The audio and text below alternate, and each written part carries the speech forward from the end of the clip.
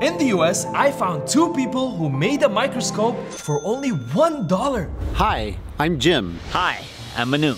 Manu and Jim saw that poor countries have a lot of tiny monsters hidden in their water which can make people sick. And most of these monsters can only be seen by a microscope that costs $2,000. So they made a microscope which is 1,000 times cheaper because it's made of paper. You take this paper, fold it like an origami, assemble it, and just like that, you have a microscope that allows you to see objects 140 to 1,000 times bigger than they actually are. It's so durable that it can survive physical and water damage. With this price, they're able to make 500,000 microscopes and send them all around the world.